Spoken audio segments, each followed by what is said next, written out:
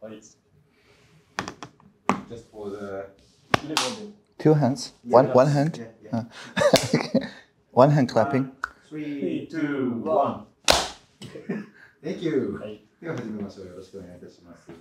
落合さん3年ぶりにというかようやく会えましたけれども、どれぐらい楽しみにしてたかそうですね、遠足の前の子供たちぐらいには楽しみにしておりましたが、ようやく会えたので、一段落良かったでございます。ありがとうございます。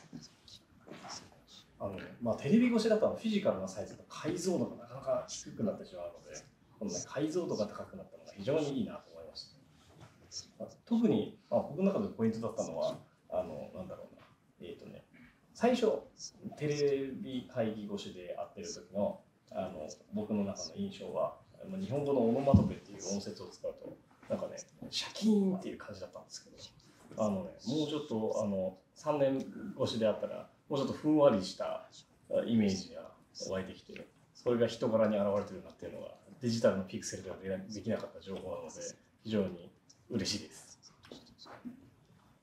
Yeah, and I'm in turn very happy to meet you in very high resolution and understanding that we're both moving into post-pandemic, that you can drop by for just 2 days and I can drop by also later this year in Japan. So I look forward to more high definition visits.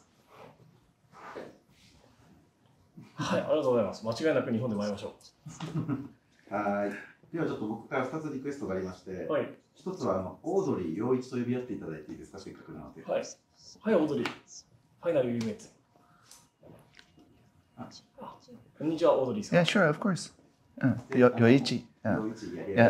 Okay, not Yoichi-san. Okay, yeah, of course. Yeah. Nice to meet you. それから僕が質問をして答えていただきますが、相手の答えを聞いたらどんどん対話していただけるとありがたいので、僕の質問を待たずにどんどん2人の会話にしていただければと思います。はい、わかりました。はい。OK。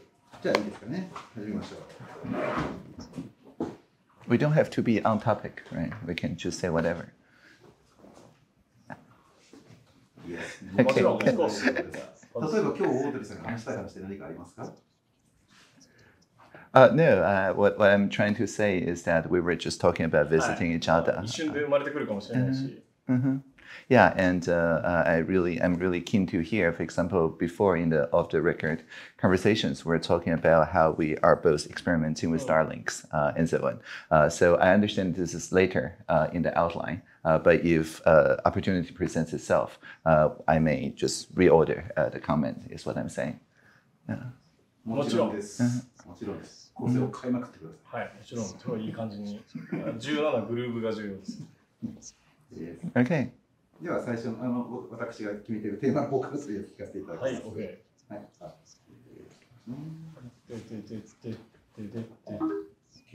ではまず AI がとても進歩したこと2022年でしたので AI が進歩した世の中とこの後私たちは23年はもっと進歩する。そうですね。ということでそのことをまさにテーマにしたいと思っています。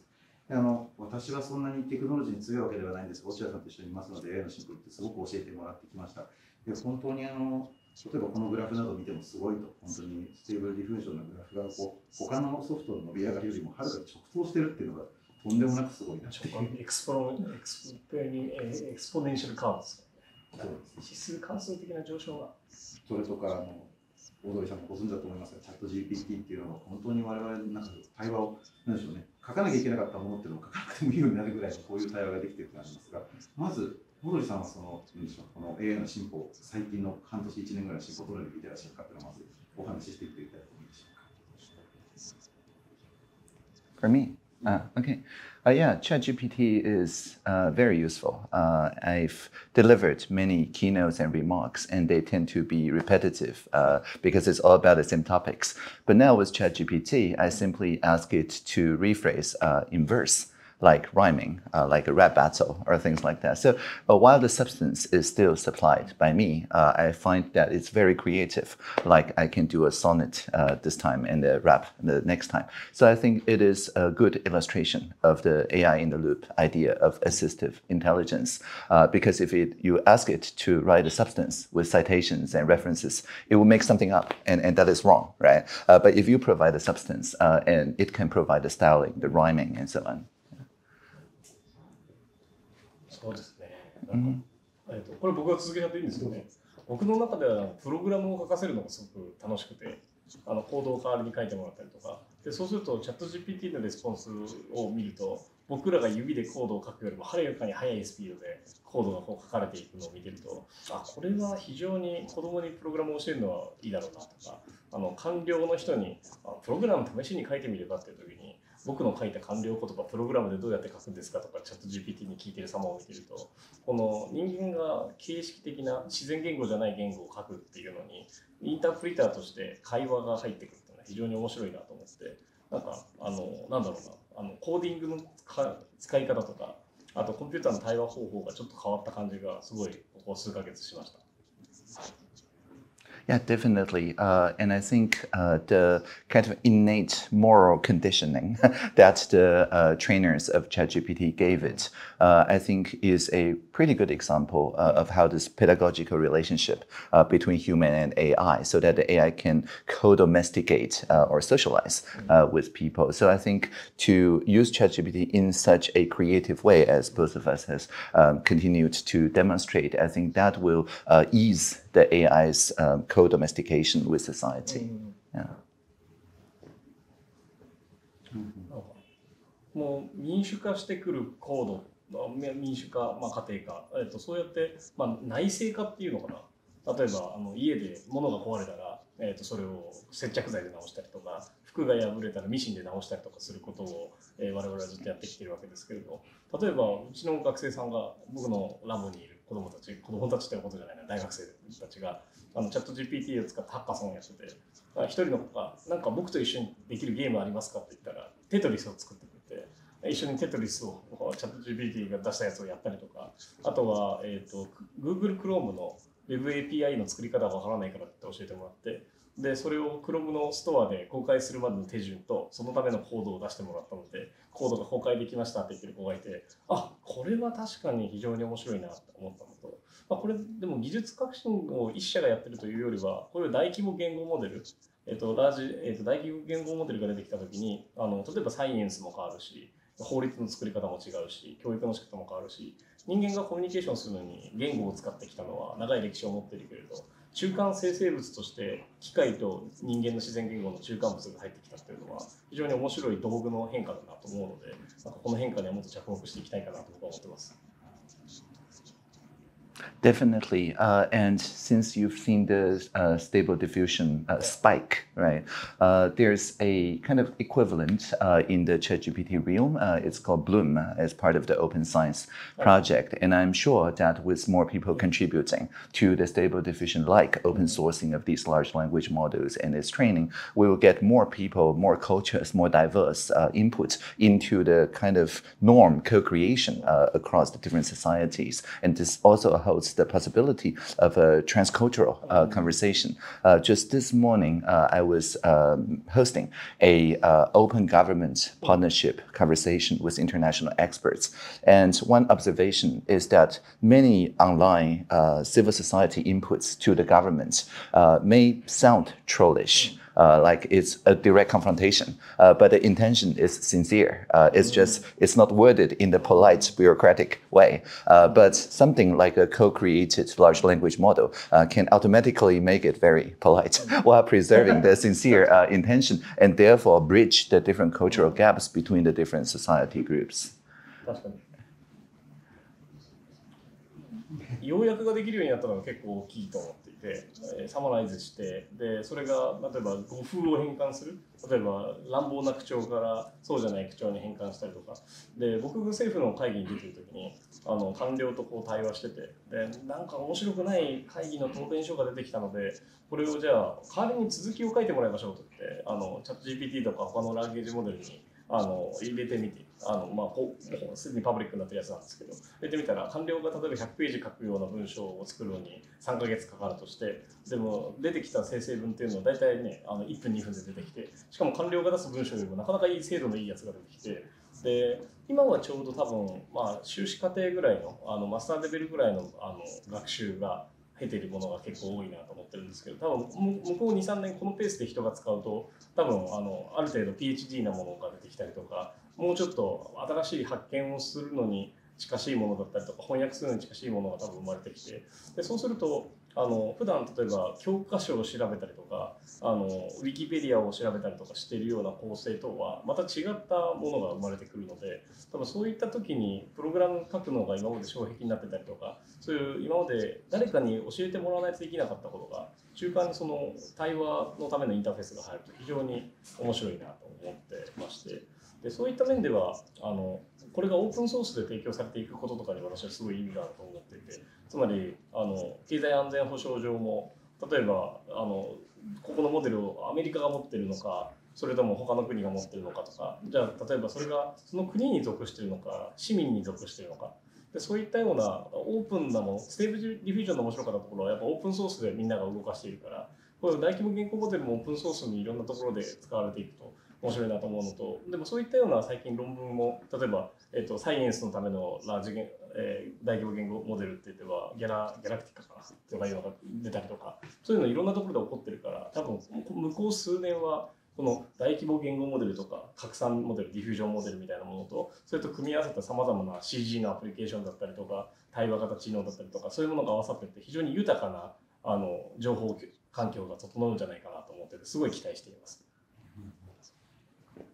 今のちょっと落合さんの言葉がありましたので、それちょっと大関さんにも事前に聞いてる質問にまさにちょっと重なってるところがありましたので、そこをちょっと聞こうと思うんですが、多くの AI モデルがオープンソース化しているということは確かにそうだなと思っていて、プラットフォーマーがどうしてもデジタルの世界っていうのは独占してしまう GAFA みたいなものがあるというふうにいつも思ってしまったんですが、このオープンソースというのが結構 AI の世界では広がっているっていうのは、新しいそういうビジネスモデルだったり、そういうものを広げる可能性はあるのかな、なんだかなと思ってしまうんですが、大関さんはどのようにそのことを思ってらっしゃるか、ご意見を聞かせてください。Yeah, indeed. Basically, this is a interoperability question, meaning that when I get a telephone number from my mobile phone operator, if I move to another place and find that the reception is not good in Taiwan, you can switch to a different telecom provider while retaining your number. It's called number portability. And people take it for granted. It's a normal thing, just like you should be able to wire from one bank account to the other bank's accounts.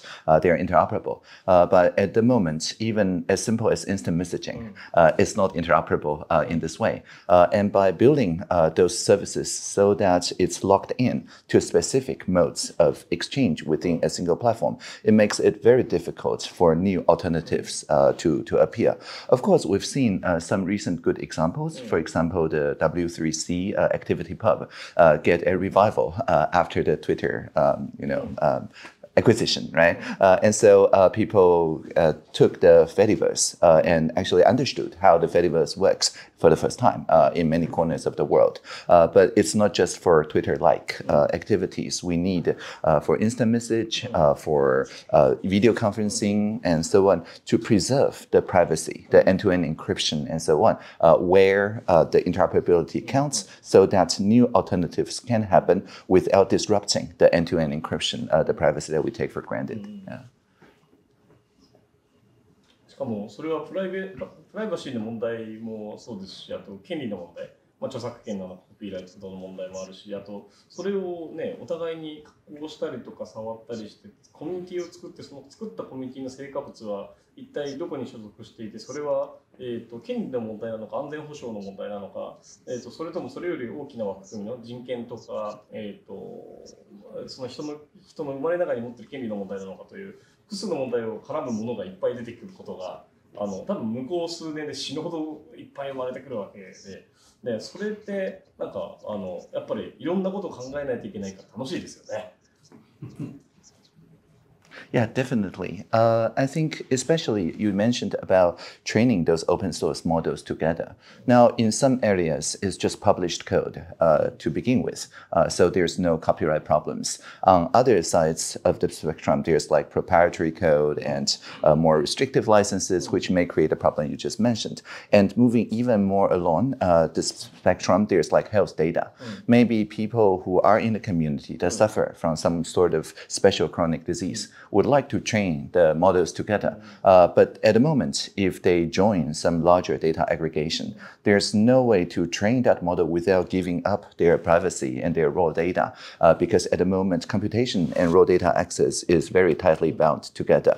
But in the past couple of years, we've seen many privacy-enhancing technologies that can be accelerated with chips, so that you can encrypt the data, send it for someone to compute, and that someone can help you train the model without learning anything about the data. So these kind of encrypted data computation, I think, is also important, because that then the communities retain control in a privacy sense, but still we can share the fruits of the collaborative training.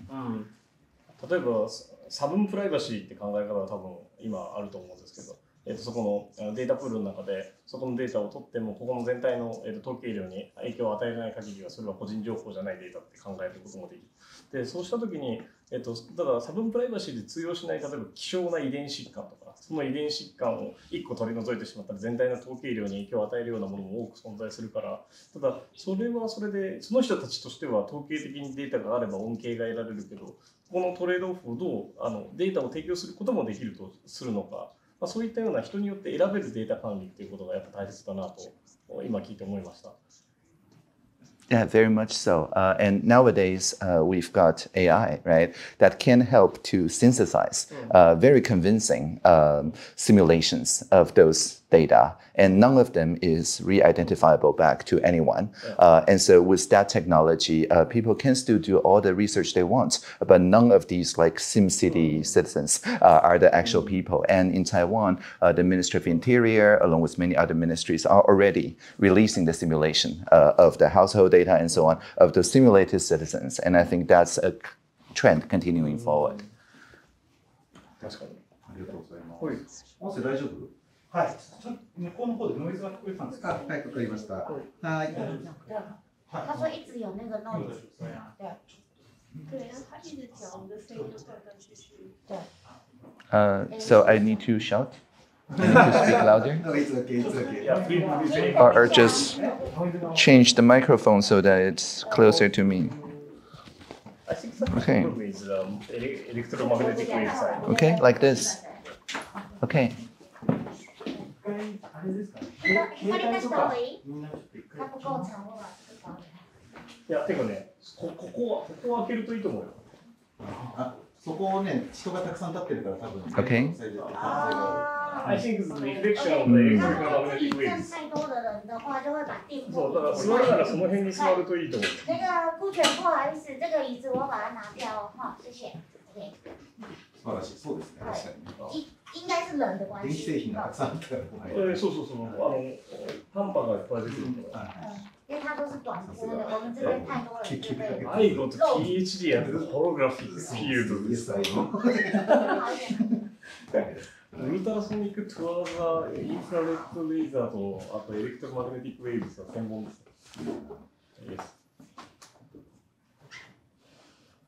Thank you for the very interesting conversation. No, it's good. It's very dense, though. Yeah. はい。わかりやすくするのは僕の担当なので。いやいや、大丈夫です、大丈夫です。Please insert everything. Just some わかりやすくするのは僕の担当なので、はい、もうどんどん。Let's go. Let's go. はい。で、Okay, okay. I'll use more jargons. 続けていいですか？はい、じゃあ続けていきます。可以的话，我们要开始哦。谢谢。ではオードリーさんに事前に聞いた質問で一つありました。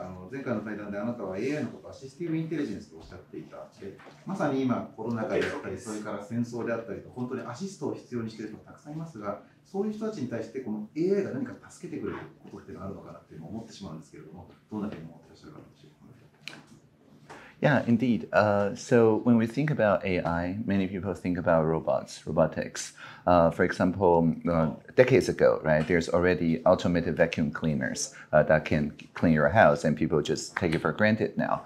But nowadays, assistive intelligence embodied in robots can do this kind of cleaning for the entire, for example, seashore. And even into the ocean with 5G and satellite connectivity and so on. So a lot of the debris, waste and things like that which previously required years and years for people to clean up the pollution, can be now done through robots. And we don't see that a lot, maybe because it's not like in our daily lives, but actually for a lot of cleanup work and reconstruction work and so on, robotics is taking more and more of an important role. 建設現場で日本はですね、高齢化の問題が著しくて、で特に建設業のところで働いている人たちの年齢が大体65歳ぐらいに近づいていて、これは非常に大変ですと、ロボット化しないといけません。でそういうプロジェクトを僕会社でやったりとかしてるんですけど、やっぱりロボットと反復作業の組み合わせっていうのは非常に相性が良くて、例えば海岸にあるゴミを拾うとか水上にあるものを拾うように、例えば、どこかからセメントを持ってきてブロックのように置いていくっていうプロセスで、それは非常に得意だったりするし、あとは一度管理されたデータがその取られたデータと作るべきデータの差分をきっちり見ていくっていうのは多分人間が今までやってきた作業よりも非常に得意で、かつ、それをやっていく作業が今までよりより効率的に、例えばそれは衛星通信がちゃんと動くようになったりとか、あとモバイルデバイスの価格が安くなっていろんなものにくっつけてできるようになったっていうのは非常に大きいと思うし、ただ僕が一個思うのは熱力学的な限界、ロボットがギリギリ動かないラインの問題、例えばこんだけ AI が発達したなら今すぐ、SF に出てくるような最強のロボットを出せっていう人は世の中にそこそこいるわけですけども、 SF に出てくるような最強のロボットはなかなか出てこないのは、アクチュエーターとかパワーエレクトロニクスはそんなにここ10年で一気に伸びたわけではない。ただ、AI だったりとかソフトウェアだったりとか API だったりとか、人が容易にコードを書いたりとか開発するための環境っていうのは圧倒的に整っているから、頭の方が早く進化していて、体の方は非常にまだゆっくりだなと僕は思ってるんですけど、そこはどう思いますか？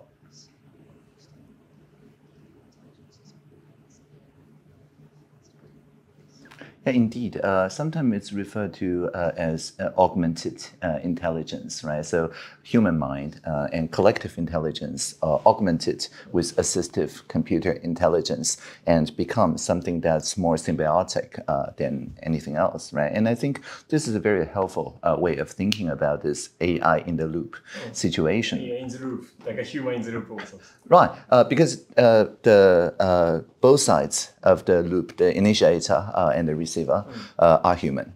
AI is just in the loop of a conversation between human interaction. And this contrasts with this automation view, right? Where one party in the conversation is automated away entirely by AI. And then that person just fades into the background, become merely a supervisor or trainer, or eventually just withers away, right? But that's not what we want, because for our mind to expand, we need collective intelligence to imagine common futures, to imagine common scenarios. And the creative uses like Stable Diffusion, ChatGPT, and so on allows us to think beyond the business as usual. So for them to work in a creative way, to co-create possible futures, to free the future together, but still keeping humans as the main nodes in the network with AI in the loop, I think this is a far more preferable situation. 落合さん、先ほどオードリーさんはそれこそ戦争を止めるようなことのロボットの意味もおっしゃってましたけど、そのあたりは落合さんどうですか？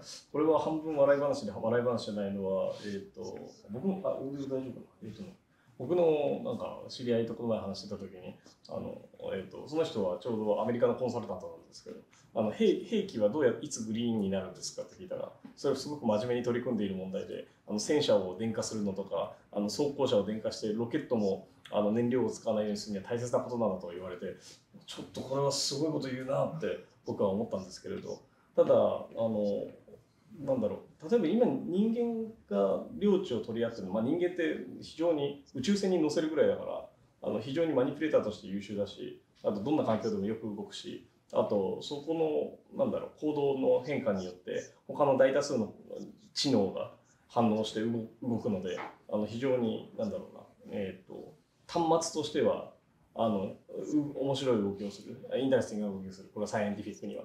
でただそれが今人道的な観点とかポリティカルな観点では人はロボットの動く端末として考えることはなかなかできないから、でそうした時にそういった人とロボットが共同で今やってる作業をロボットだけに置き換えていくような風にはきっと僕は変わらないんじゃないかと思うんですよ。戦争とか、なんだろうな、そういう他者と他者が影響し合うようなものに関してはそうなると思ってるんですけど、ただその観点で言うとなるべくなんだろうな、強いインフラを引いて、でそれがイデオロギーじゃなくて市民同士がうまくつながるような場所を作っていくことで、そこのポリティカルではない、また違ったコミュニティを形成すると、それは戦いを避けたりとかすることができるんじゃないかなと思ったりはします。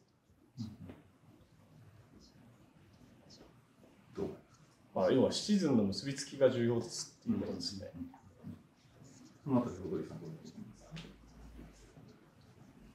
Yeah, definitely. The idea of plurality or collaborative diversity is the main idea of our new ministry, the Ministry of Digital Affairs. And that's a wordplay because in kanji, in Mandarin here in Taiwan, 数位 means both digital and plural. It's the same word. So to have a digital ministry is to have a ministry that promotes plurality. And one core part of plurality is that the diversity is there not just because we need token representations, but because the various different perspectives makes a better, more holistic, co-created future together. So this shared perspective, that is something that AI can assist because AI can, as you said, summarize, synthesize, make real, translate into immersive experiences, the kind of perspectives those different, diverse people offer. And once people enter each other's shoes, so to speak, with assistive intelligence mediating, then it makes much easier. It's not just about polite style of referencing each other or language translation, but rather about actually empathizing with each other. And that is, I think, very exciting. To reduce 例えば怒ってる感情を減らすまで待ってくれたりとか、あとはすぐに反応したいと思った時になんかそこをすぐそう怒って反応するよりはちょっと間を置いた方がきっとお互いにとって建設的だよって言ってくれたりとか、なんかそういったような人間が感情的になる時間って多分数秒って決まってたりするから、その数秒の間になんか他の解決策を出してくれたりして、意外と人と人とコミュニケーションはより仲良くなると思うんですよね。なんかハーモナイズされるっていうのかな。For that entire paragraph, I don't have translation. OK。いや、今ね、生の声が生のまま聞こえてる。本当に？ちょっと待ってください。トランスレーションが聞こえてないそうです。はい。We just say the. It's okay. They're translating now. Good. Translating now. OK。そうなんかで多分もう一回言ってくれてるのかな。そうです。今落合さんがした話は伝わってますから、今訳していただいてですね。今すごくいいことをおっしゃった落合さんが、そうだからある意味 AI のようなものが現実の人と人だけだと重ね合いになってしまうところに距離を置いてくれるかもしれない。すごく面白いな。自定数が違うからね。面白いと思いました。なんかケミカルリアクションのタイムレスポンスと、つまり化学的反応の時間反応と電気的反応の時間反応と、あとそれを自由にコントロールできるインテリジェントなコーディングでコントロールできる反応の自定反応だとこの3段階並んだ時に一番最後のレイヤーってより自由度が高いからケミカルやなんだろう他の電気的な反応に合わせて、つまり人間の局所的な反応に合わせて吸収してくれるダンパーとしては非常に優秀だと私は思ってて、それは、人間社会全体の反応もそうだし、一人の個人の中で反応する、例えば感情だったりとか体の動きみたいな反応もそうだし、なんかそれをこう吸収したりとか動かしたりとかしてよりハーモナイズさせやすくする、より調和させやすくするための素材としてはインフラストラクチャーがめっちゃ整ってきたと思いますね。ここ5年、そして去年はすごくそれがマシントランスレーション、つまり機械翻訳で全く違和感なく喋れるように、しかもそれがリアルタイムになってきて、でそれっていうのが人種や言語のダイバーシティも上げるし、聴覚や視覚やつまり体の、機能のダイバーシティも上げることができるし、あとそれが本当は、もっとポリティカルな、制度や権利のダイバーシティをよりもうちょっと速いスピードで変えることにつながったらいいなと個人的には思っています。つまり人間が多様になっていくのに対して制度を多様にするための速度が十分に遅い。それは僕はまだ民主主義のハック可能なところだと思ってて、民主主義って速度をなるべく低下させるようにできている制度ではあると思っているので、そこの速度をなるべく早く届けて受け取って届けて受け取ってなるべく早くすることができればそれはもうちょっと早く制度が変わると思うので、そうする方がいいものは世の中にいっぱいたくさんあるんだけど、なんかそれも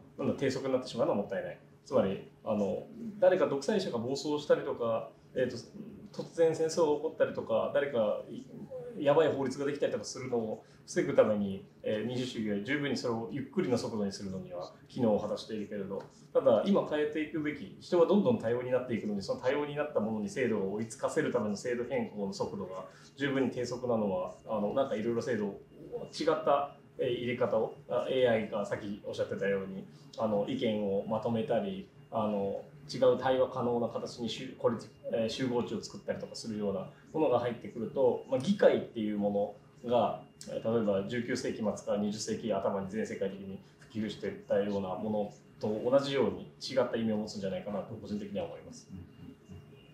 Yeah, definitely. So for the past 5 years, we've been running presidential hackathon, where people who can code or design look at a societal problem, code together a prototype, and the top 5 teams get a presidential guarantee to make it into policy. However, we've seen that for many people, coding or designing and so on is a high threshold. And the theme of today's conversation seems to be this low-code, no-code trend, where people who have an imagination can just describe it as a sketch or a poem or anything, and then through assistive intelligence is translated into something that can conceivably we build a prototype around. And so for this year, we started to experiment with what we call Ideathon, where the entry doesn't need to carry any line of code, but rather just a prototype of what the future may look like in 2040. And we've got many very interesting ideas, stories, and so on. One talks about embedded chip so that one can enter sleep more easily.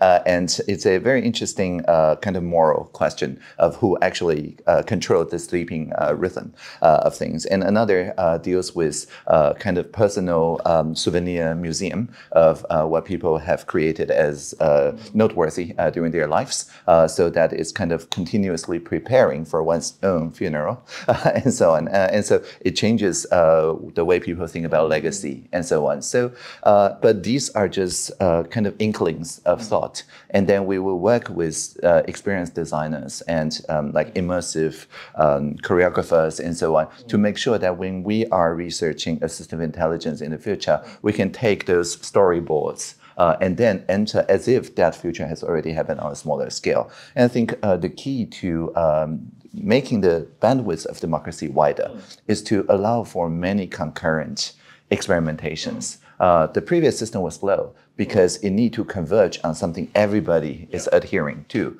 But if we have small iterations that can be, just 7 days or 14 days iteration, but works on a smaller scale, which can coexist peacefully, then that kind of plurality vision will make it possible for democracy to parallelize itself.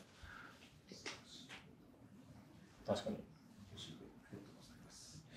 もう AI のところほとんど面白い話がとても聞けたなと思うんですが、最後にもう一個だけとてもお二人のような理解が高い人たちの話、僕もちょっとだけ分かるんだなと面白く聞いたんですが、バンドビーツってこともよかった。すんごく分からない人たちのためにちょっと聞きたいんですけれども、先ほど新幹線の VTR を見ていただきましたけれども、まさに技術の進歩みたいなことに関して、それが人が奪われてしまう、人のやることが奪われてしまうんじゃないかという人がどうしてもいます。そういうテクノフォビアみたいな人たちに対して、冬季会親和性の高いお二人のような人たちとの間に分断が広がってしまうんじゃないかっていうこともちょっと心配するんですけども、そのあたりをどういう言葉をかけていくとそこをうまくつなげるなっていうところを思ってらっしゃるのか、ちょっと大石さんどう思いますか。これちょっと僕からも聞いてみたいことがあって、分断、そうなんですよ。僕はプログラマーなので、プログラムを書くけど、絵も書くし音楽も作るんですけど、コンピューターを使って。で、オードリーさんはどうだったかわかんないんだけれど、僕は、87年生まれで、小学校入ったぐらいで、大体みんながインターネットエクスプローラーを使い始めて、で、右クリックすればソースコードが見えて、でソースコードの中からパールのコードを見たりとか、HTML 見て自分でコピーして、でバックグラウンドイメージ変えたりとか、音楽鳴らしてみたりとか、CGI 自分で作ったりとかしてコードを覚えていったわけで、多分同じようだと思うんだけど、でもあれの良かったところは、コードは全部見えてたから、あるコードを真似したりとか、どこをくっつけたらどう動いたりっていうところが、インターネットコーディングがめちゃくちゃ最初は楽で、今 AI によるコーディングの面白いところは、例えば、ソースを表示して、このコードと同じようなコードを書きたいんだけどどうしたらいいって AI に聞くと、大体教えてくれたりとかするじゃないですか。で、そこまでたどり着けば、自分で練習しながらかなり上手くなっていけると思うんだけれど、そこまでたどり着かないと、なんだろう、例えば小学校に通って、中学校に通って、国語算数理科を習って、で、プログラムの授業もあるし、習ってたりはするけれど、ただ、そんなに自分でひたすら練習できて楽しくやっていけるようになった子はいいけど、そうじゃない子はそうじゃないかもしれない。で、そこっていうのは、おそらく何らかの格差が多分生まれてしまう、子供ですら。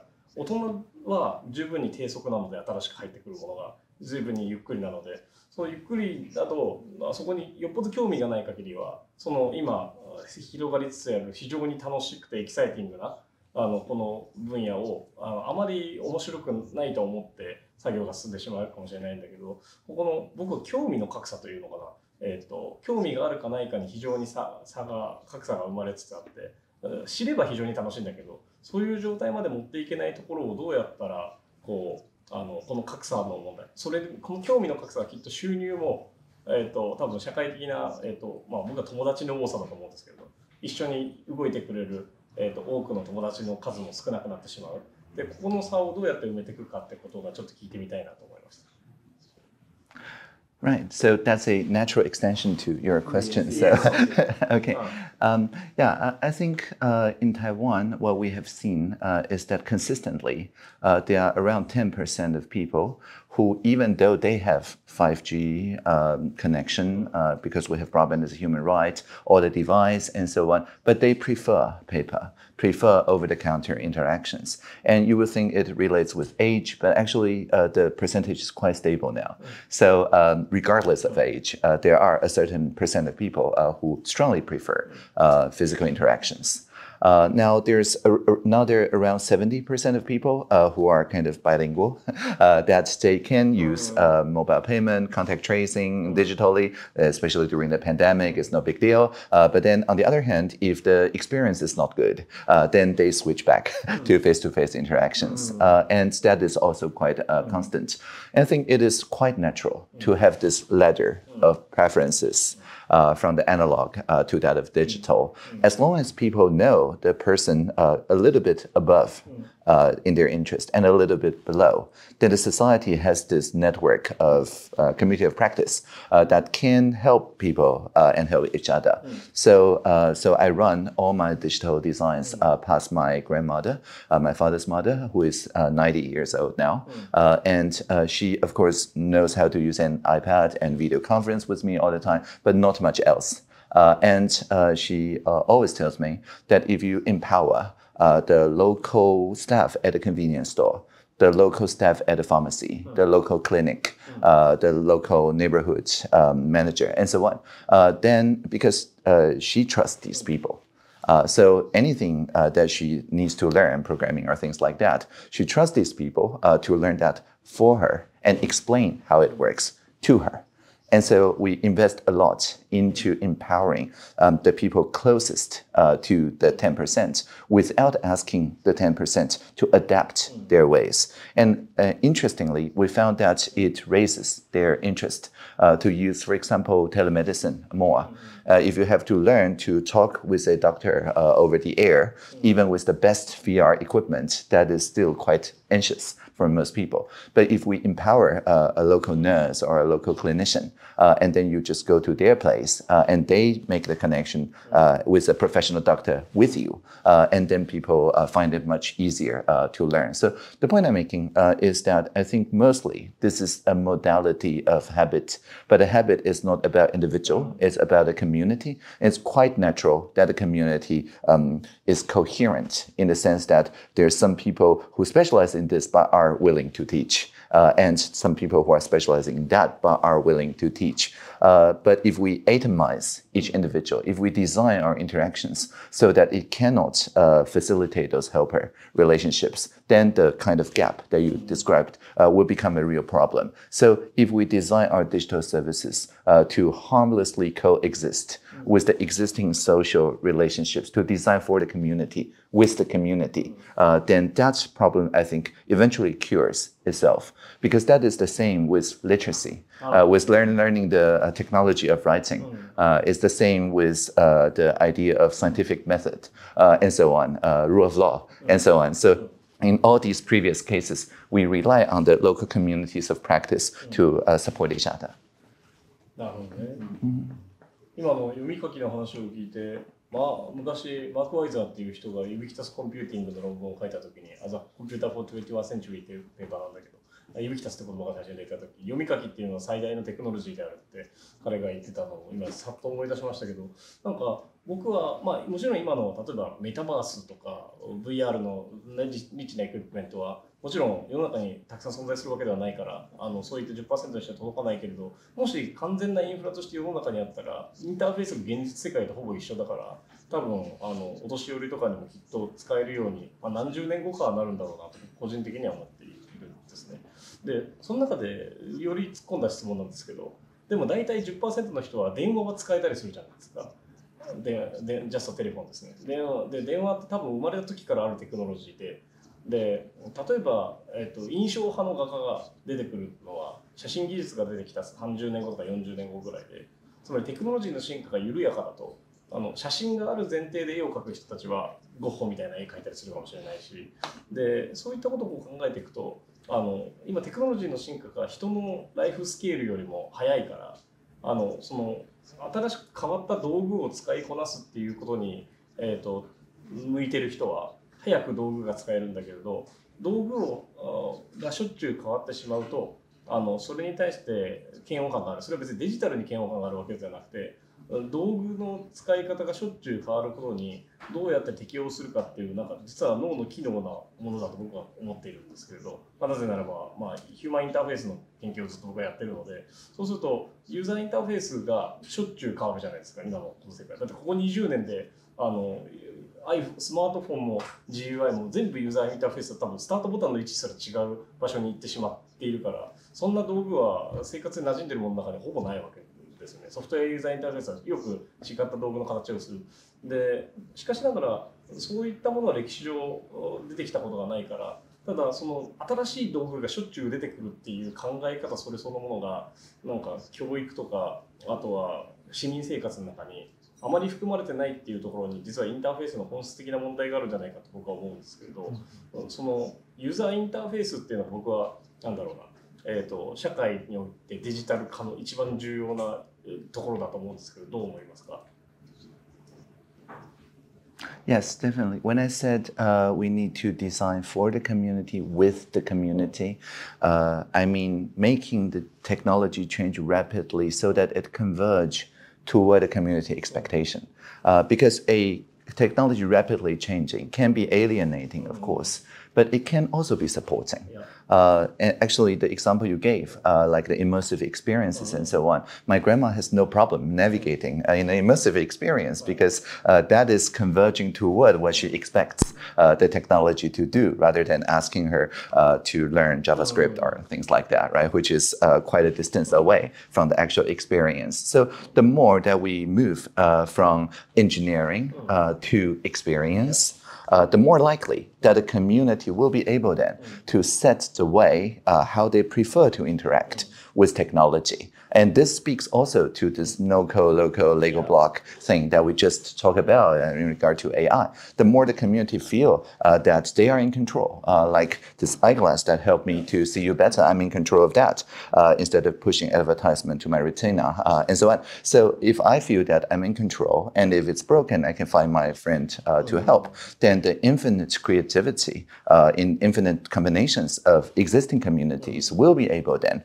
to co-create the technologies that adhere to their experience. So I think rapid change is not a bad thing. When I talk about 7 days iterations, 14 days iteration, it is to converge so that it matches our experience better. 確かに経験的知能の方が重要なことが多々ありますからね。いやこれはいやなんか知り合いのロボット工学者ですごく著名な方がいるんですけど、その人に何が今の研究者にポイントですかって言ったら、やっぱりこんだけ技術的な進化が道具としての進化が上がってくると、経験的知能によって蓄積された知識がいわゆる文脈的な、例えばリファレンスをいっぱい知っているとか、論文を査読をたくさんしてこういっぱい読んでるというより、経験的知能に基づく新しいものを作る能力の方が人間的だって言ってて、それが非常に僕の中では確かになって思ったことがあったんですけど、その経験的知能ってやはりコミュニティがどう巻き込むかの問題と、あとは自分がなんか主体的に自分の能力の拡張として横にあるものが自分の一部だと思えるかどうかだと思うんですけれど、その自分の外に外部化しているものが自分の一部の機能だと思うために修練しないといけないものって何ですかね。子供とか大学生とか。Yeah, very much so. And it speaks volume that we were able to just converge on that so quickly because we both come from cultures that values communities. We don't have to, debate individualism and so on, right?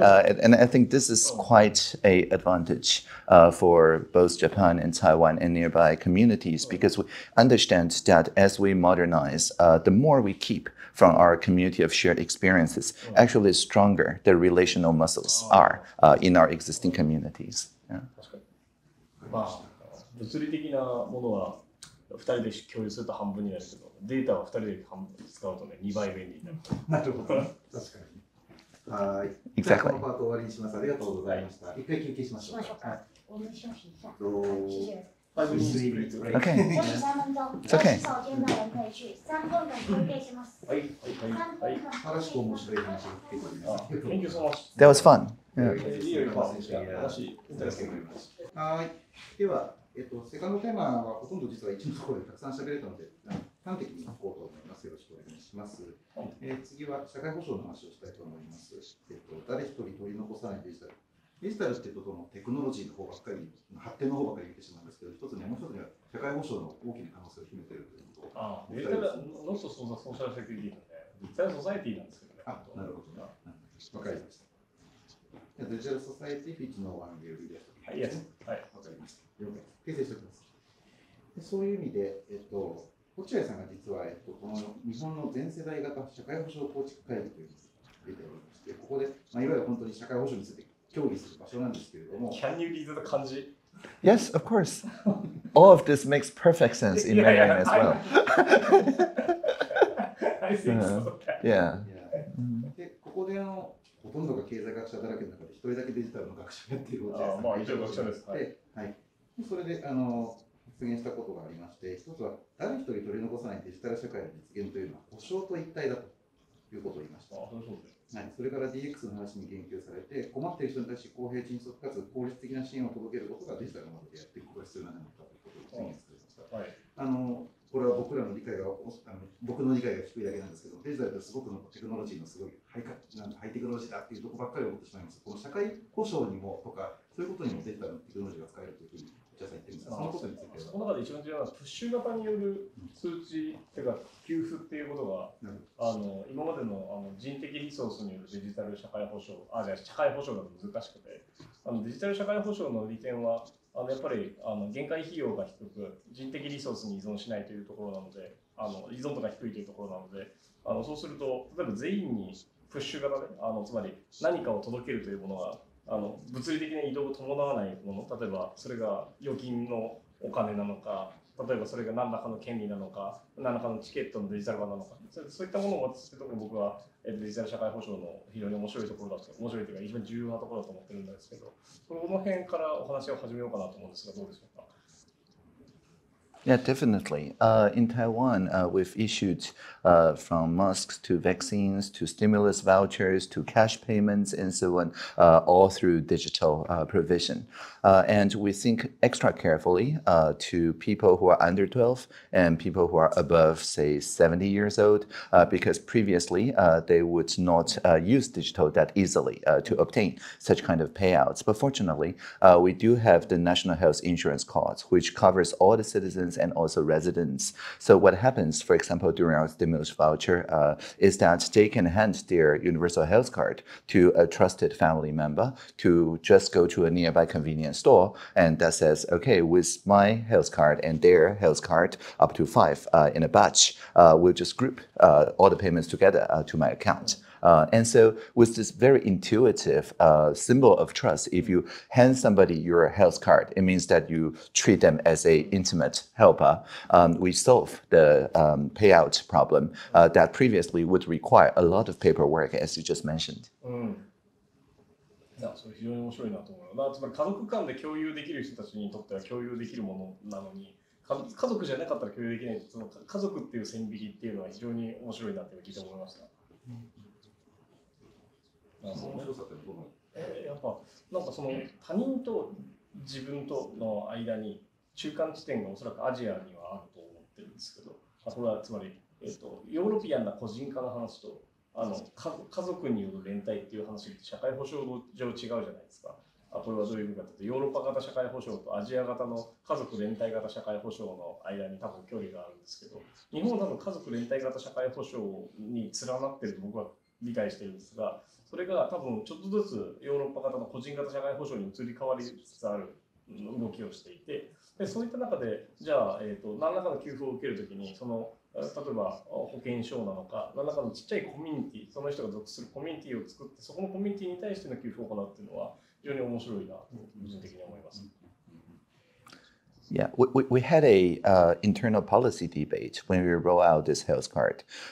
One side says that it needs to be people who are registered within the same household because we have the same household system that Japan left in Taiwan. Right? And unlike the Japanese system, many people in Taiwan register their household in some county but live full-time in another metropolis or another town. And they don't bother to change the records for various reasons. And so we finally decided it's just people who you trust to hand your health card to. That forms a ad hoc family. And you don't need to be registered into the same household. For after all, you may not actually live there. And so we use a kind of individual criteria to re-establish the idea of trusted family members, and it has suited us pretty well. 両方組み合わされてるっていうのが面白い。まさに先ほど大鳥さんも言ってましたけれども、台湾には全数を把握した保険証があるんですね。それが全てのデータに紐づいていて、それは社会保障にとても役立っているんですけど、日本はなかなかそれがまだうまくいってないところもあると思います。マイナンバーカードのことですか？そうです。そのあたりの限界なり、どうしたいというところが、落合さんの意図があったら教えてください。てかマイナンバー、税と、社会保障っていうのはほぼ一体なんですよ。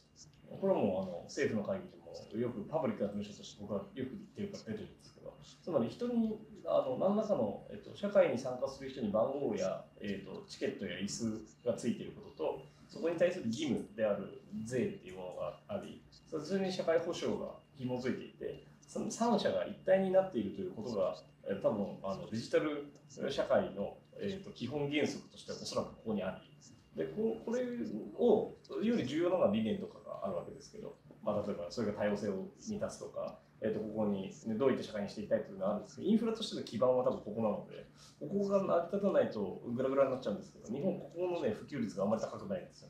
だから帳簿に載ってない人が存在したり、どうやっても給付が届かない人がいたりして、それをどうやって上げていくかというのはすごい重要なことなんですけど、先ほどの 10% と 70% のお話があったように、そこへのコミュニケーションは常に図り続けないといけないというのは宿題ですね。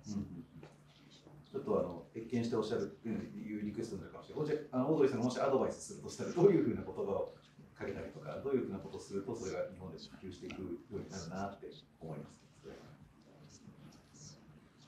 In that conference with the economists who are actually scientists too. Yeah.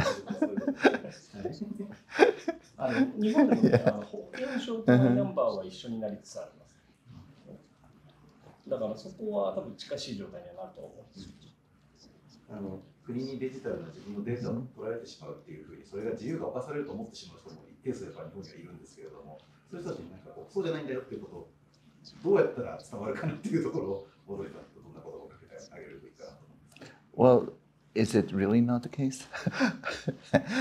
Because when we talk about data use, there are ways in the emerging standards like zero knowledge sharing and so on, where it's only you and your phone, like your wallet, contains the full data. And then you can prove, for example, you're over 18 years old without disclosing how old you really are. But with the current paper-based identification, it's not possible. If you hand out your driver's license, you not only prove you're over 18 years old, you also prove a lot more things, which you might not be comfortable having a random staff over the counter learn about you. So this selective disclosure, that is based on the newer zero knowledge ideas that you learn only that and nothing else. I think that is useful because then people will compare that with the privacy situation of paper cards and see that the digital is actually more privacy preserving.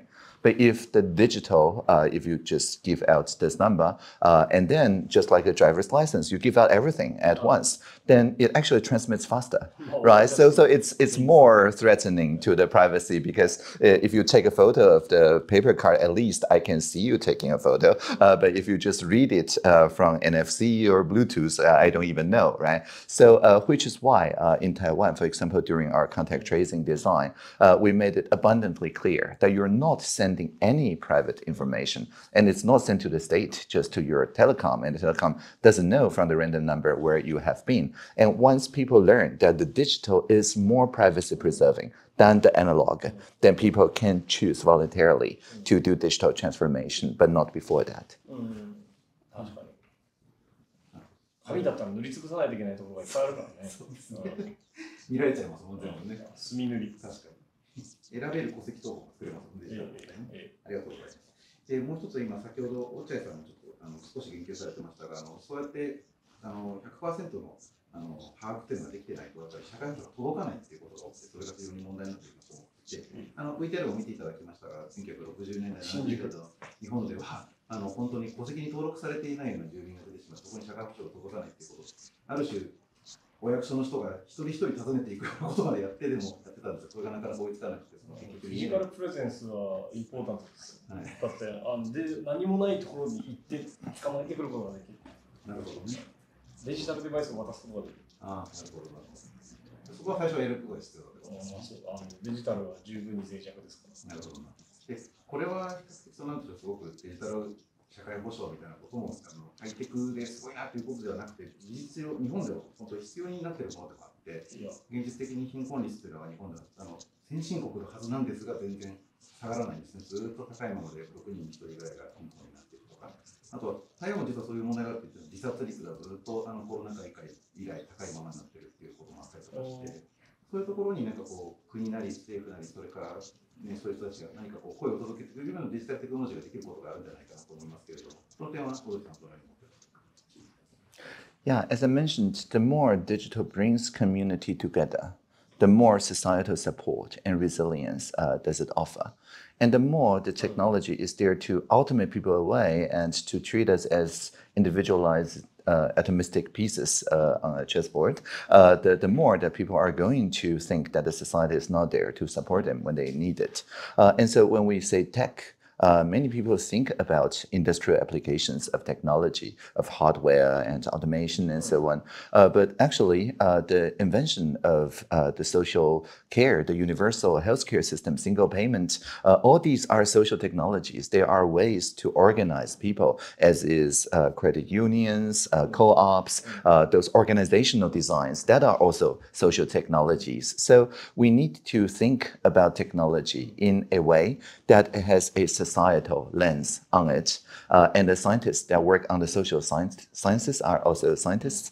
We need to make sure that they get the same respect and funding, like the societal infrastructure, as the physical infrastructure, like bridges and things like that. And in Taiwan, I think we've made a kind of right call on the policy, starting in 2016, to treat such digital societal infrastructure as forward-looking infrastructure for the infrastructure budget. And starting this year, also for public-private partnerships, this now counts as a public infrastructure. And so even if it's just made out of bits, that connects people together, that shapes the community, like the AI-mediated understanding we just talked about, that is now public infrastructure and is worth the same budget categorization as a bridge that connects physical islands together. And so we need to think more about those digital bridges that connects the previously disconnected islands, even though it's not made out of concrete, but made of bits, but it's every bit as important. なるほどな。まあ孤独は最大の問題ですからね。だからなんか孤独と孤立って言葉は微妙に違うんですけど、日本語だと。ただ孤独であることと、まあでも島をつなぐっていうのは橋で渡すから孤立した島をなくすっていうことと、人にねブリッジしないと孤独がなくならないので、この2つは違うように見えて同じようなことをさやっていて、つまりインフラとして人の孤独を消していくっていうことを。でテクノロジーだったらデジタルとか人とつなげる方法によって行っていくし、フィジカルだったら土木工事をして島と島の間に橋を建てるわけじゃないですか。これは非常に面白いですね。結構落合さんこの会議での提言はかなり切実な思いで実はやってることですよね。困ってる人が目の前にいるわけでだからやってることですよね。まあというよりなんかねデジタルのことを今しないとね、なんか日本は大変なんですよきっと。なぜかというと。高齢になっていく社会と、あと、変わることが難しいインフラストラクチャーが同時に備わってると、どっちもゆっくりだから、なんかね、抜本的に差し替えるのがどんどん難しくなっていくので、それはなるべく早くやらないといけない。2020年代にやればまだちょっと疲れるぐらいだけど、2040年になってからやると多分しんどいと思いますね。なぜならばですね、2040年に老人が全員死ぬと思っている方、全然生きてるんですよ。わかりますか？エルダリーピーポーはそのまま長生きし続けます。で、みんな社会の一員です。で、どっちに揃えるかって言ったら、テクノロジーに親和しない側に揃えてこそになるとずーっと。で、そしたら今のうち移行コストが低いうちに移行させるのが技術的負債を社会から減らす最大のポイントですね。これちょっと聞いてみたかったんですけど、台湾の技術的負債って何だと思います？日本だとね、多分デジタル化の遅れの技術的負債。You mean within the Taiwan government, the kind of technological shortcomings that are blocking us from implementing new things? Do you mean that? いや、というよりは、社会インフラを構成する制度かな。技術的制度、技術的負債。日本だと土木工事だとか、なんだろうな、建物を建てるとか。なんかそういったハードウェアの方の技術的負債って比較的取り外されてたんですけど、ソフトウェアの技術的負債がたまりすぎちゃってデータベースが管理されてないとかで、そういった意味では台湾の中で技術的負債だと感じているものってどこなんだろうな、ちょっと聞いてみたいなと思ったんです。次にどこに着手して直していきたいと思っているのかっていう。あ、はいはいはいはい。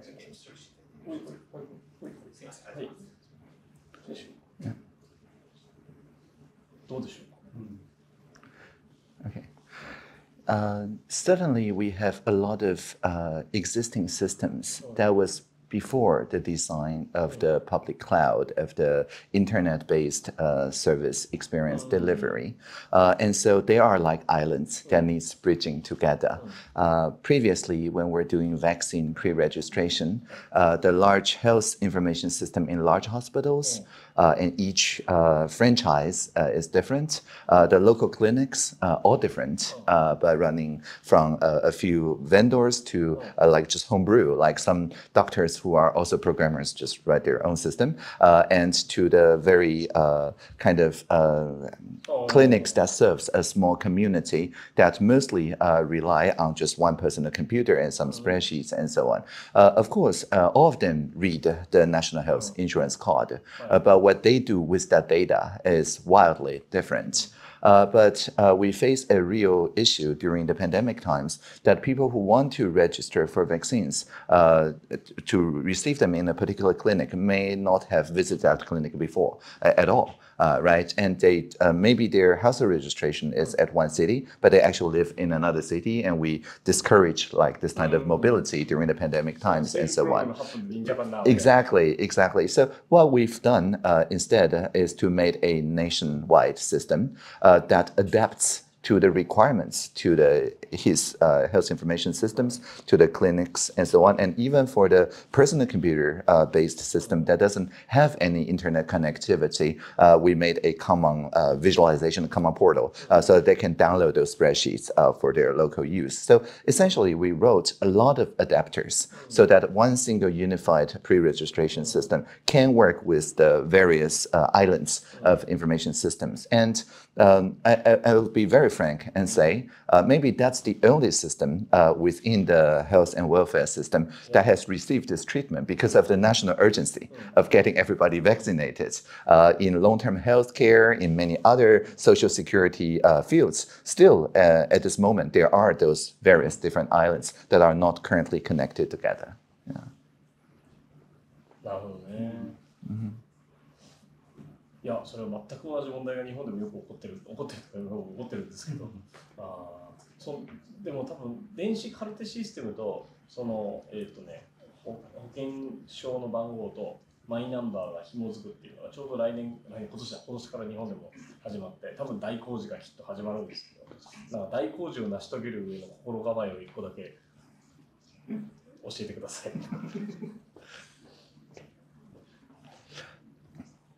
Yeah. So when the national health system here in Taiwan was being designed, there is that kind of panel, but truly from multiple stakeholders. Still to this day, everything related to the single payment universal healthcare passes through this multi-stakeholder forum comprised of representatives of all sorts of different stakeholders within the universal healthcare. And I think it's important because otherwise it would just be people who are versed with technology making the decisions for everyone. But maybe people, for example, don't want the health card to do anything involving payment. Right, so that is a norm, a social norm. But if it's the technologist doing the coding, certainly linking a unified payment system is the simplest thing to do. If you ask ChatGPT, they can write that API very easily. But when people do that, then the privacy expectation changes. Because if I want to buy something, I can hand my payment card or even my credit card for you to pay for that dinner, and that's fine. But if it's linked to my health data, then I'll have to think twice. And so this kind of norm setting with a true multi-stakeholder forum, that is the most important to ensure a proper data governance going forward. So whatever norm was there in the text world can preserve itself in the data realm. ありがとうございます。はい、じゃあこのテーマ最後にこの後ですね、我々は落合さんと一緒にですね。好。はい。この後我々の落合さんそれから大鳥さんの肝入りのプロジェクトであるという雲一種Tクラウドっていうのを見に行こうと思っているんですけれども、これなんかコロナ禍で中小企業の支援のために始められたということを聞いたんですけれども、どういう理由でどういうふうなモチベーションで行動が始められたのかということを少し落合さんに説明していただいてもいいですか。この後ね。イヤホンでマイクになってしまうので、ケーブルだけ少し。はい。怎么样？他说2个长泵的线可以顺一下吗？可以啊。さっ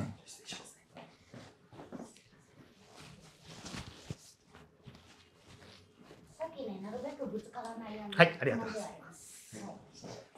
じゃあもう一度聞きますけど、コロナ禍で始めたこの中小企業支援のためのTクラウドというのはどういうものですか。なぜこういうことを始めたのか、お手伝い説明していただいていいでしょうか。Yeah, sometimes we talk about MISMEs, micro and small and medium enterprises. And we say micro, we mean that they accept cash-only payments. They may not even register a company. Maybe they just have a very, very simple on the street as a street vendor and so on. Now, these people currently, they are the ones that are impacted the most by the pandemic measures.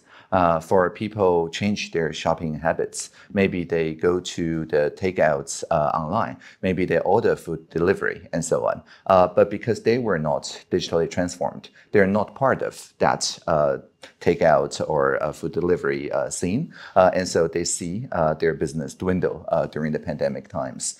Now, previously, it's not that we don't have the incentives and support programs. It's just that it's distributed across various different ministries in the government. So during the pandemic, just like with the health and welfare, we united everyone's vaccination registration together. In the SME Pass and the T-Cloud public infrastructure, we ensured that all the different incentives, reimbursements, and so on can unify in one place. And instead of using the health card, which doesn't want anything to do with payment, right? They can just use their phone SIM card. So if their company or their business owner is themselves and they have a phone that is registered to their own name, they just use this phone to connect to the website and complete the authentication automatically. And so by verifying they are actually the owner of the business, they can then just turn their phone into a credit card payment receiver. Or a customer success management tool or things like that. So they don't have to install any machine. And they understand that, everything is here with the same experience as they're using the phone. As you said, especially if they're senior citizens, using a phone is something that they're familiar with. And at any given point, if they run into troubles getting these new cloud distributions, so they just pick up the phone and call this toll-free line. So the point here is to ensure that the digital transformation feels very, very easy. And they don't have to invest in any hardware and so on. And the state subsidizes 80% of whatever cloud subscription they do. And they can switch like from Google Workspace today and then next day into some other solution. And then they only pay for that actual rate and we still subsidize 80% of that. Now that we're post-pandemic, we subsidize for just 50%, but we still get a lot of interest, especially for the micro enterprises.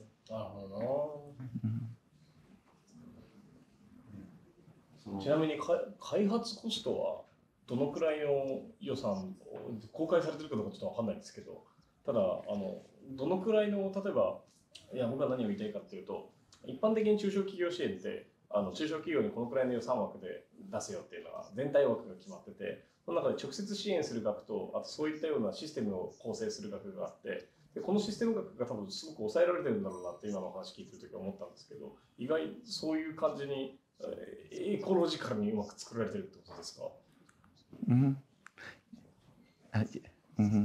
Yes, we work with more than 300 different information service providers, people who code those cloud solutions. They offer more than 1,000 different, like on the menu, right? Different courses for digital transformation. And so it's like a fruit market. A small enterprise owner goes on this website and look at everything that's to offer, and they can just taste a little bit, a bite, right? For a day or two. And then if they find it's not to my liking, they can switch to a different vendor, So the support of around 30K New Taiwan dollars, so around $1,000 is there, no matter how many different things they have tried. And so most of the payment is on the subsidy. The initially 80% or 50% subsidy, but the actual care is designed so that we send people who are already digital natives, maybe freshly graduated, to the local markets and so on, to work with the business leaders there who may not know a lot about digital transformation, but knows everyone in that night market. And then to work with those community leaders to digitally transform an entire segment, an entire community. Yeah. じゃあ逆に言うとそこのベンダーの側はそこに参加することで、例えば彼らのインセンティブとしては将来得られる顧客がそこから得られるのかもしれないしっていったようなお互いにウィンウィンの関係でそこを構築しているということですよね。Yes, exactly. And we are also making sure that the success stories of those both information providers and digital transformation success cases are well documented. So we make videos, and now you're going to help us make videos and to become champions in their trade. And so once people who can see that even the most analog of street vendors can digitally transform themselves, it makes people feel ready for digital transformation. And now, starting this year, we're also now moving to even the nonprofits, the co-ops, the social entrepreneurs, and so on, which are already present in the ambassador program from the undergrads, but not in scale in the T-Cloud. But to me, I think the co-ops, the not-for-profits, and so on is equally important when it comes to digital transformation. なるほどね。面白い。でなんかで最初聞いたときにもうちょっとインフラストラクチャーとして例えばなんか、COVID-19 に感染しましたワクチン証明どう出すんだみたいなもっとスタティックなシステムをイメージして話最初聞いてたんですけど、つまりそれの上でビジネスをっていう話があったので、まあ例えば口座があってクレジットカード情報があって顧客情報があってそれをつなぐっていうとスタティックなイメージをしてたからスタティックなイメージをするとスタティックなものを構築するためのシステムっていうのはあくまでベンダーっていうのはそれは政府から発注を受けて作ってだからそこは政府からすると、そこのものを買うって形に多分なっちゃうんだけどそうじゃなくてそこの構築されてるシステムそれ自体はもっとより流動的で人的資本も、いわゆる情報資本も社会資本も入っていてそれがうまく混ざり合ってビジネスが生まれると全員が良くなるので積極的に流動的に動くような箱ができているっていう印象を受けました。Exactly, and that's what we mean by designing for the community with the community. Because when the community changes their demands, if we only work with, as you mentioned, a few large international solution providers, it's unlikely that a local street vendor's request will make it to the priority, right? Because they have many other paying customers. But because in the T-Cloud, the main audience is exactly those small and micro enterprises. So when the voices are gathered and amplified through the undergrad T-Ambassador program, then they become the priority for the local information providers. 世界的なプラットフォームだったらユーザーインターフェースのボタンの位置を変えてくれないですからね。Exactly. Exactly. よくある話なんだこれ。ありがとうございます。じゃあ3つ目のテーマに移ろうと思います。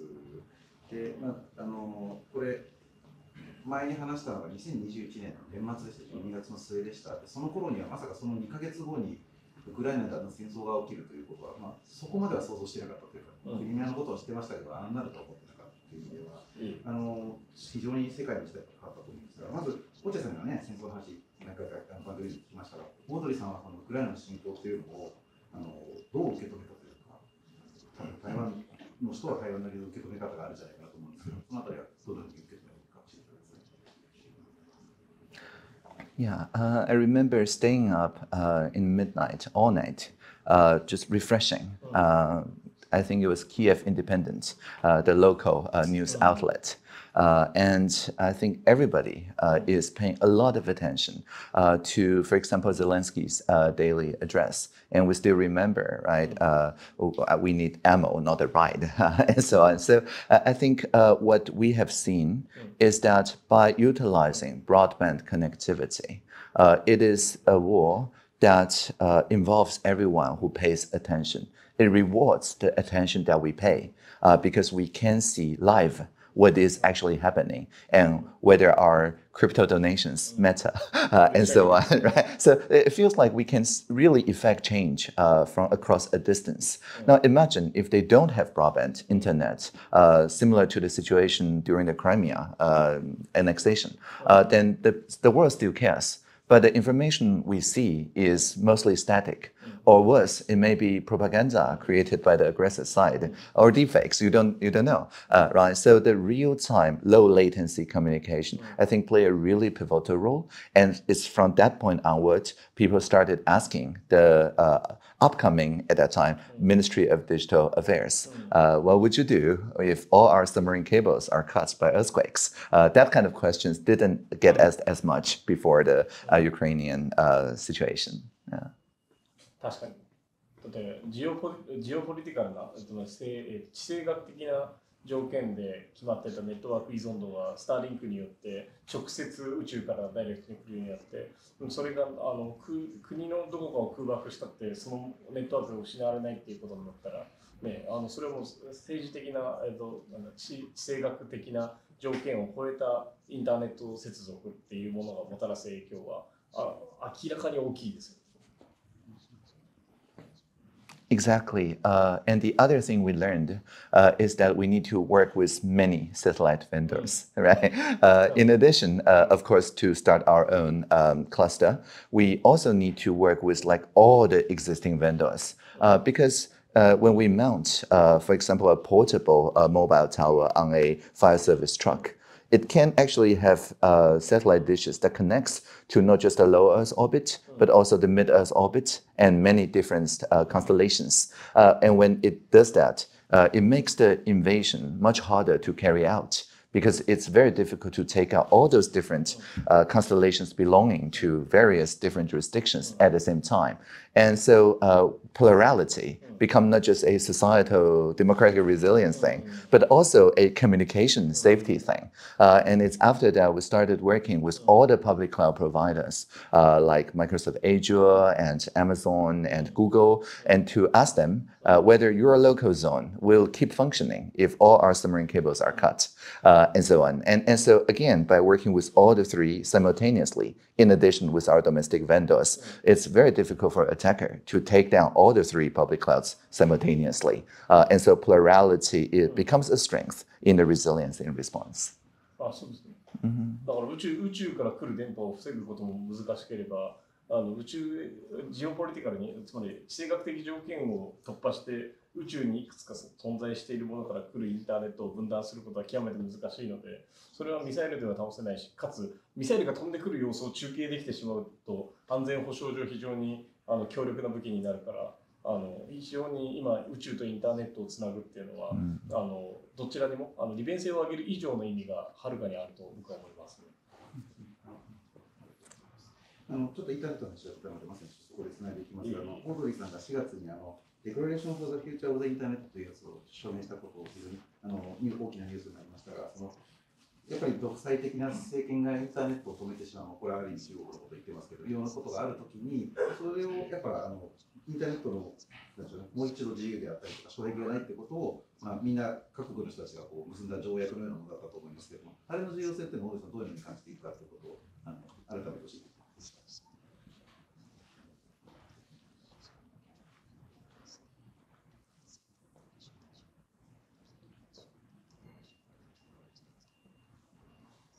Certainly. The DFI, which we signed with other more than 60 partners now, basically says that we need to free the future of the internet. So people in this generation should not dictate what should happen or what should not happen for the next generations on the internet in the name of, I don't know, harmony or something for the current generation. And indeed, what we have seen is that across different countries, people who believe in common shared values figure out their shared data sharing partnerships, how to do privacy preserving data sharing and train AI models together and so on. This is just like a family is not by the registered household, but by shared mutual trust. Again, our partners is not close, proximate by geopolitical distance, but rather by the closeness in distance when measuring the shared values. And when we build such shared value coalitions, it matters less whether we're called a jurisdiction or a country or a province or things like that, but rather we just represent the .tw internet domain, and we are, of course, a full domain name here. And so this elevates the geopolitical thinking into something that is a shared value alliance. And throughout the DFI, I think my own experience is that many people realize for the first time that the senior leadership in Taiwan and also Japan, who is a partner partner in the DFI, actually share the same privacy concerns, rule of law concerns, and things like that. Because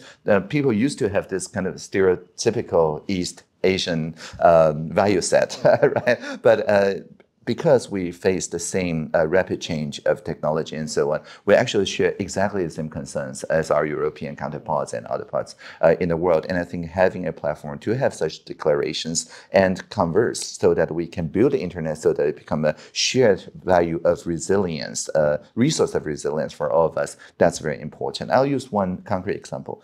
Right before the MODA started in end of August last year, we suffered a very large denial of service attack to our Foreign Service website, to our President's Office website, to the Ministry of National Defense website. At the peak is 23 times more than the previous peak, so like huge. And all the DDoS attackers want to do is just to disrupt it for a couple hours, where their disinformation and harmful information spread. And when the journalists want to check the source, well, the source is not there, right? Because the website is kept busy. And then they spread the disinformation that says, oh, they have taken over the National Defense Force and so on. Of course, it's not true, right? Dialing to keep a line busy is not the same as taking over the call center, very different things. But again, the website is not there. And so we cannot debunk in time. So we launched our website early. Actually the same hour as the so-called military drill started. And we say, oh, we've never been taken down by even 1 second.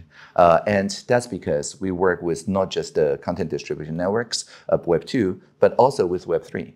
So anyone around the world can donate a little bit of spare hard disk, a little bit of spare bandwidth on the interplanetary file system, the IPFS, to help us to broadcast our messages so that nobody can keep our line busy because it's already replicated. And we say it's in the public domain, no rights reserved. So we will not sue you when you donate your hard drive to host a mirror copy of ours. And it works really well. And then that knowledge is disseminated to all the different ministries. So now they're also switching to the same content distribution strategy. But I think this shows the kind of the help that we receive, not just from the jurisdictions with shared values who voluntarily, like Protocol Labs and so on, wanted to help us, but also in authoritarian regimes. There are also civil society, also journalists who want to use those Web3 tools for doing their work free from tampering, free from censorship, and so on. So they are also very interested in our public infrastructure investment to those Web3 infrastructures. So it become a network of democracy, not necessarily all in the democratic states, but for people who practice democracy even within authoritarian regimes. 確かに。ね、いや、なんか、例えば国立公文書館っていうのが日本にあるんですけども、どこの国でもあると思いますが、あと国立国会図書館とか日本でいうと国会図書館だからパブリックなライブラリーなんだけど、なんかデータのオープン化っていうのはなんかポリティカルな条件と実はちょっとずれているっていうか、もちろんポリティカルに統治されているものの中に含まれているけれど、オープンになったデータはその政治信条と実はあまり関係がなくて、さっきの例えばデータをオープンにして保存したいっていうジャーナリズムとも実は近いところにあって、そのコモンズじゃないですか、社会における本質的な。で、その社会における本質的なコモンズをどうしたいかっていうのは、政治的な信条というよりは、さっきおっしゃった例えばアジアの倫理観に基づく生き方だったりとか過ごし方と近しいところがあるんじゃないかと思います。Yeah, I really like the idea of societal commons. In a sense, the internet itself is a societal common because it enables societies to form, whereas pre-internet, it was just domestic telecom networks, right? Or you have to pay a very high long-distance fee to dial into each other's dial-up BBS, right? But I think on top of internet, what we're now seeing is that there are shared, for example, decentralized identifiers, meaning that unlike email, which is reliant on the domain controller, it's like everybody has their own domain without having to pay ICANN, I guess. And so you can port your identities around different service providers. And we talked already about zero knowledge, verifiable credentials. We talked about homomorphic encryption, federated learning, differential privacy, and so on. So all these are societal commons because it enables the internet to work the kind of social contract that we all want from each other instead of forcing us into the boxes that are either overly disclosing or overly opaque. いや、本当そうなんだよな。いや、はい。ゼロ知識証明も含め、いや、なんつうか、クリプトもそうだけど、だから、まあ、あと、僕、電波はコモンズじゃないですか。まあ、それ一番最初に言われたもので、電波法によって決められて、電波帯域っていうのはコモンズだから、ただ、インターネットの上は電波帯域と違って、そのバンドウィズは帯域自体は自由で、スペースもある程度自由になっているから、それは物理現象には限界のないコモンズなので、そこって多分、うまい制度設計さえあれば、無限に拡張可能だから、シェアラブルだと思うんですよね。電波帯域はほら、分割できないから、そう、なかなかコモンズにならないんだけど、と思います。これその落合さん、そういうコモンズ的なものがまさに、インターネットで成立してるじゃないですか。喜びを共有しよう。そういうことがいわゆる、ちょっと平和と戦争の話にくっつけていきたいと思って聞きますけれども、ミサイル持ってる国がやたら偉いみたいな感じのがずーっと19世紀、20世紀の最後までそうだった。ミサイルが飛んでくる様子を撮影できる国が本当は強いとかね。そうですよね。だから平和の構築とか独裁国家のなんでしょう、規制とか制限をある種飛び越える力をコモンズが持ってる可能性もあるのかなと思うんですけど、そのあたりの期待は甘いのか、それともどう思うのか。いや、地上のインフラを壊すのには結構効率的な道具が揃ってるんですけど、宇宙のインフラを壊すにはあまり効率的な道具が揃ってないんですよ、今って。それはなぜそう思うかというと、例えば、そうですね、今、地上で宇宙からアンテナを受けるとしたら、フェーズドアレイアンテナを作るわけじゃない。ね、ちょっとちっちゃいアンテナがいっぱい並んでて、で位相差アンテナを作るんだけど、そのフェーズドアレイアンテナみたいなものを考えたときに、じゃあ宇宙側にも、ね、衛星もいっぱいたくさん上がってるし、その1個だけを狙って撃ち落とす能力ってのは結構難しいし、まとめて壊してもね、どれか普及できる通信衛星があったりとかするので、基本的には全部一気に壊すにはね、相当やばいことしないとっていうのは、全地球に影響を及ぼす攻撃をしないといけないから、特定の領土の中に攻撃するっていうこと以上に困難だと個人的には思っているんですよ、宇宙に対する攻撃っていうのは。でそうやって考えると、非常に、なんだろうな、防衛側には豊かです。攻撃側に不利だと思ってるんですね。地上ってどっちもあるんです、あるんだと思うんです。守りやすいってことね。そう、守りやすいというか、的が狙いにくいです。宇宙がスカスカだから。小鳥さんどう思いますか？いわゆる全世界的なコモンズがインターネットというものがあることによって、もしかしたらこれまでの時代よりも平和なり分断なり超える、平和を構築したいとか、分断を超える可能性が高くなっているような気もするんですが、その点はどのように思いますか？Yeah, what Yoichi just described is known as asymmetric defense. Very easy to defend, but for the attacker, the collateral damage will be so large that the cost of attack is insurmountable.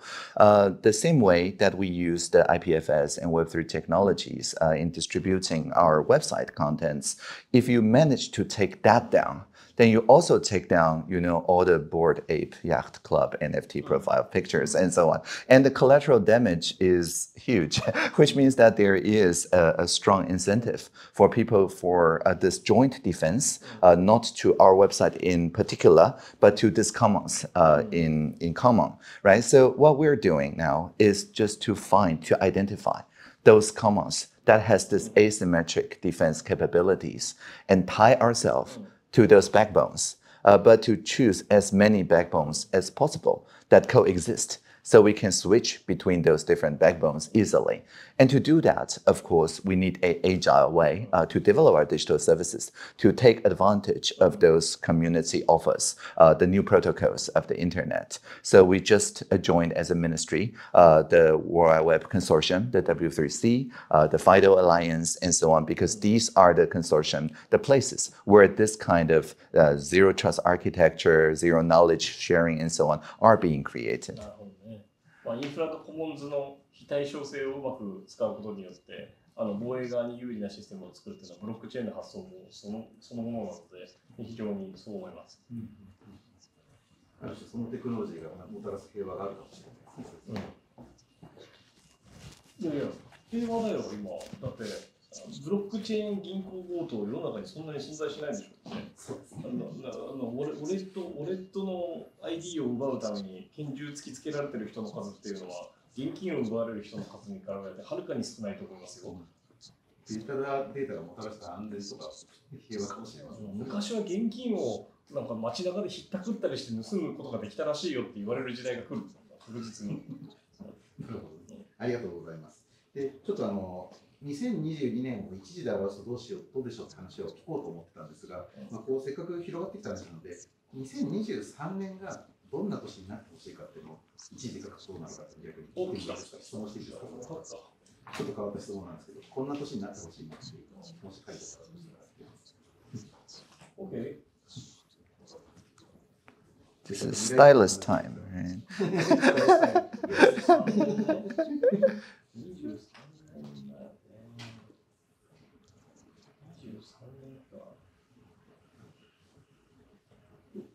これまで AI の話とかもいろいろしたと思いますけれども、それも含めて大丈夫ですね。一文字、ワンシングルキャラクター。ワンワードでいいです。ワンワードでどちらでも。23年か。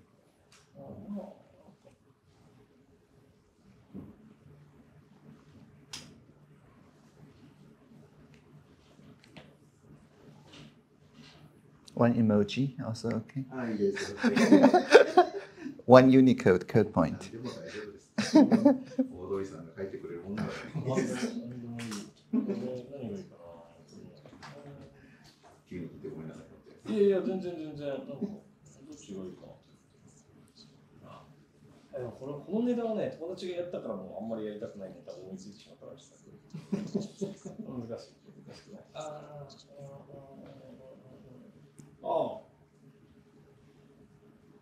そうですね。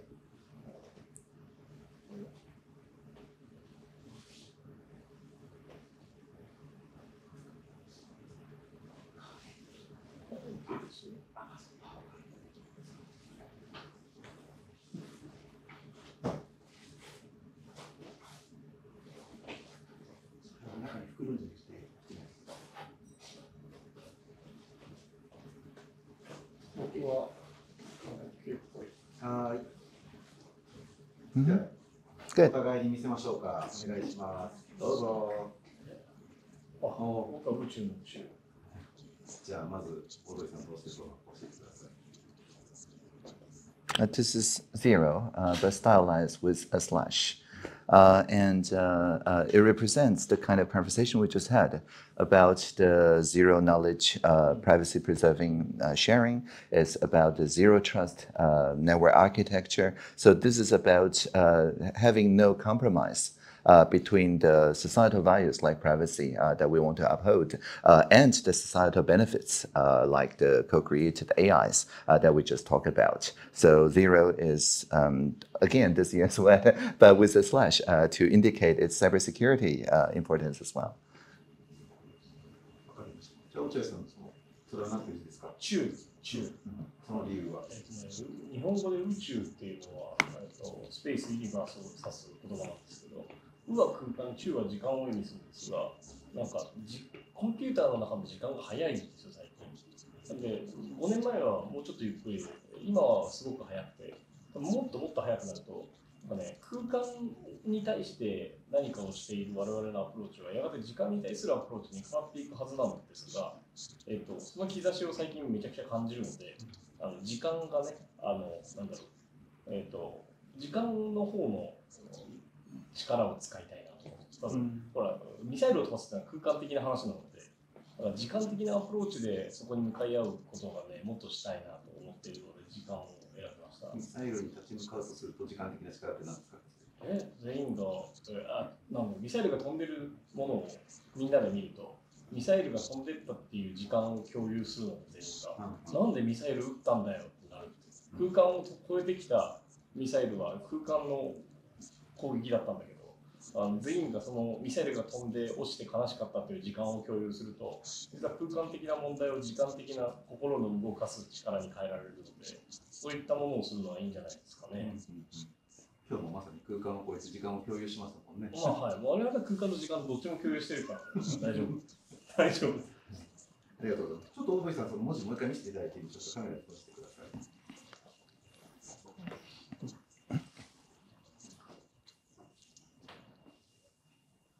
落合さんは眺め出してくれたから撮れたかな。落合さんが今撮っちゃいましょうか。もうそっちは。はいよ。サイズはどのサイズがいいですか？よりになってるので、後でね、よりデータもらえますんで、どうせはい。今のこの感じで手元が我看見てない要手元になってるので。但是知道说他拿在手上。はい。OK。じゃあ、ちょっといろんな話をすっ飛ばして、これでもう終わりにしちゃいます。それで、ちょっと番組からプレゼントをお二人に渡します。はいはいはい。还有上礼物。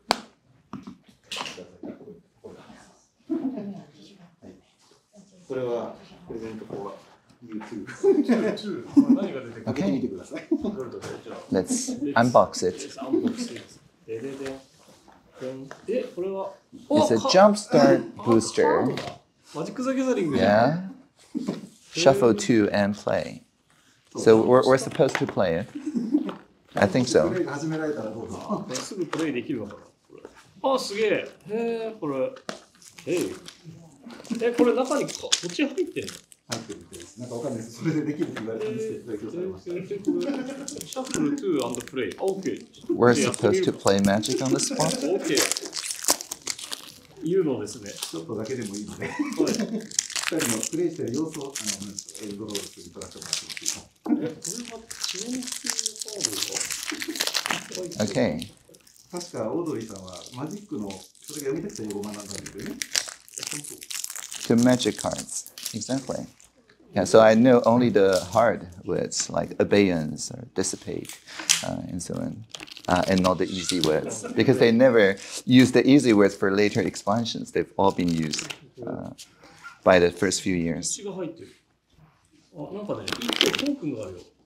I think it have a tokens inside. Okay, Yeah. like Please this. reduce that one. Okay.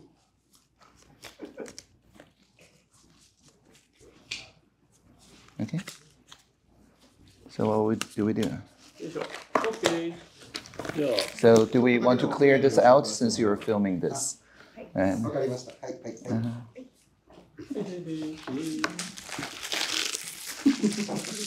はい。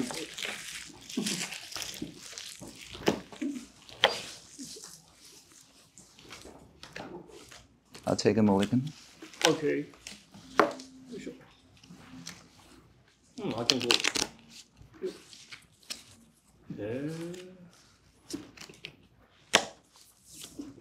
Okay, I'm good. Yes。じゃあまあ、Okay. 今 So いたんで。 do we do rock, paper, scissors or something? じゃあ最初はグー。じゃあ、 Okay. We're good. Okay. Okay. So I'll play Isamaru, Horn of Konda. It's a 2-2 vanilla. トゥトゥバニラ。あ、トゥトゥバニラ。OK。 Okay. じゃあ、出すと。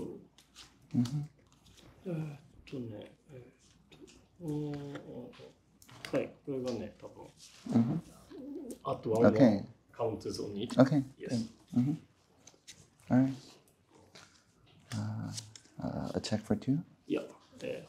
Okay. Get one myself. Okay. 18. Scry 2. あ、これ2だけか。 Yeah. Okay.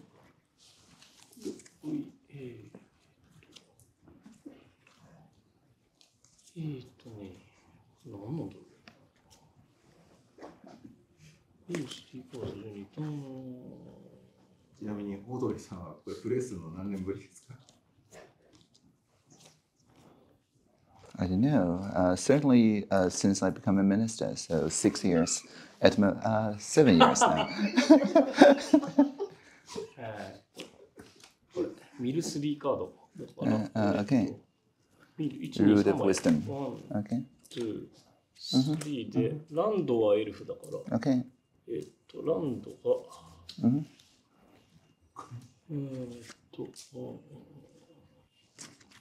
はい。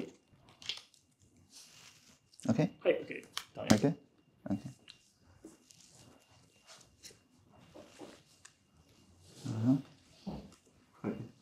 何分ぐらいかかるんですか？多分ね、僕が負けそうな気がするけど。No, I don't think so. Okay. So, I mean, we're just playing for fun. So. 食らいます。だから、4点で14。14? 20? Okay. And then, let's try one. フライング。Okay. スクライワン。Your turn. はい。よいしょ。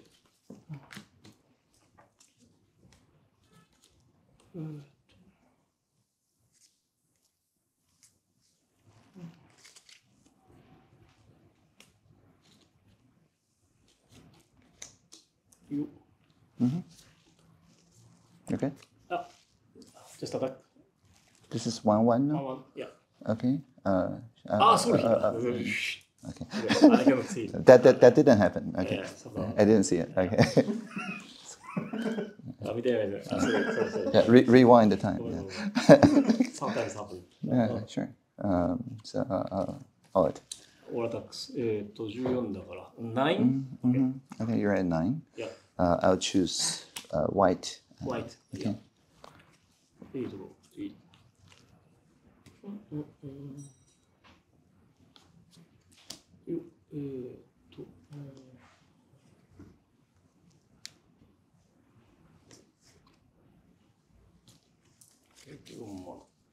操作で。put 1-1 counter onto the target creature. Okay. Good. 2 damage. Hover to target creature. で、アタック。Sure. で、2 point, then 2 point to this guy. Okay. My turn? Yeah. Okay. Okay. 18 Okay. だから、6。Very 6. Biblioplex Kraken. For a Biblio battle. Okay. Well, we skip the Biblio battle. 面白いパートありがとうございます。ああいう高度な話をしている2人がこう少年のようにやってるのは、先生が手に入るんですけど、これはなんかね、これ巻き返す紙が来ないとね、勝てないですね。リターントゥハウスされちゃうんだよな。よいしょ。ほいよ。ほい。4マナ。これで、なんだろう。when another creature get into the battlefield under your control, put 1-1 counter. これが死ぬと11カウンターが、Okay. パット1カウンターとターゲットクリーチャー。That's the creature to its power to target creature you don't know. Okay, timed. Okay.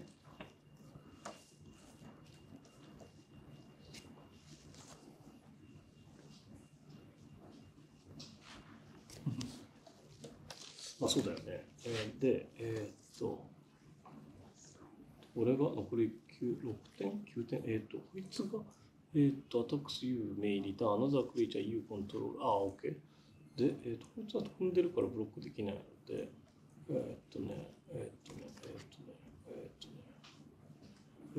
どうしようかな。